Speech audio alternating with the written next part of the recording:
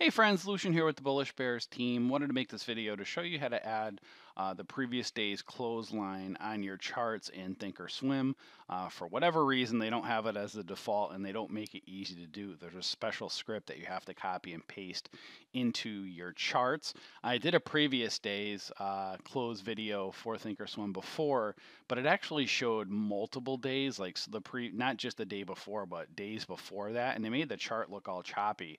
So I found out a way to do it where you can just have it just the previous day's close, which is what you're looking for anyway.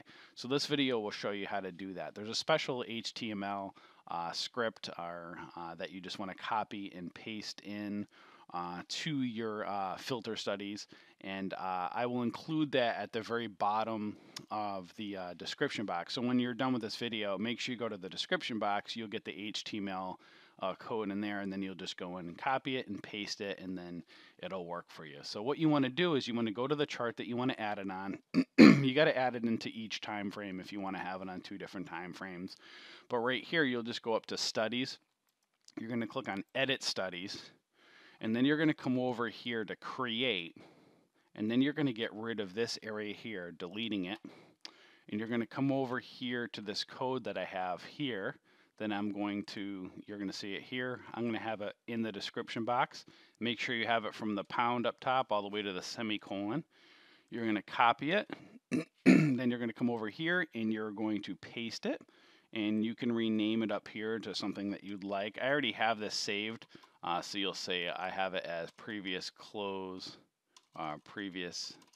day close. You'll see I already have that used. I'll just put, I even had it as 1, 2. So I've already done this before, but now I'm just making a video on it.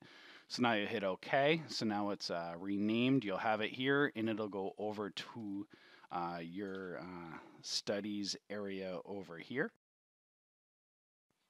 And now what you're going to want to do is go into here, and you're going to want to change the show only last period to yes. I'm going to show you why you're going to want to do that in a second. So I'm going to leave it as no. Change the color to whatever you would like. I'll just put it as green for right now. So you'll see here, I press OK. You're going to hit apply, OK. But here you go. So you'll see the previous day close line coming across the screen here, but you'll also see it over in these areas as well, which gets super annoying.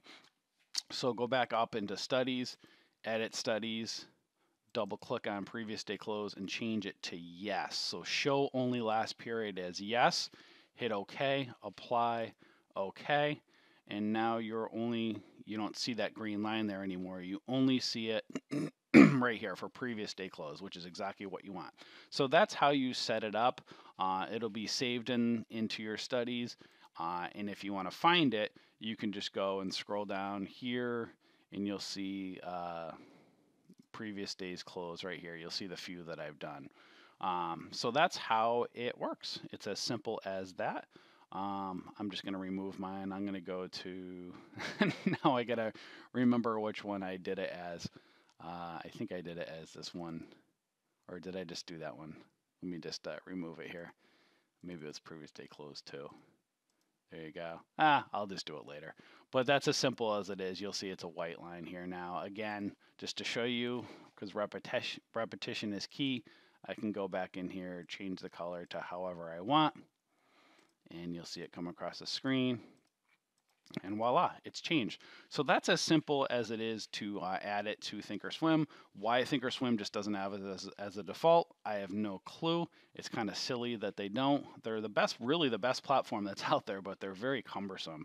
So hopefully this video helped you here. If you are not a member of our Facebook community yet, come and join us. We're the Bullish Bears on Facebook. We have a great community of traders from around the world. We're now up to over 7,500 members. We're a great community that just loves helping people out with learning the stock market. So make sure you come and join us.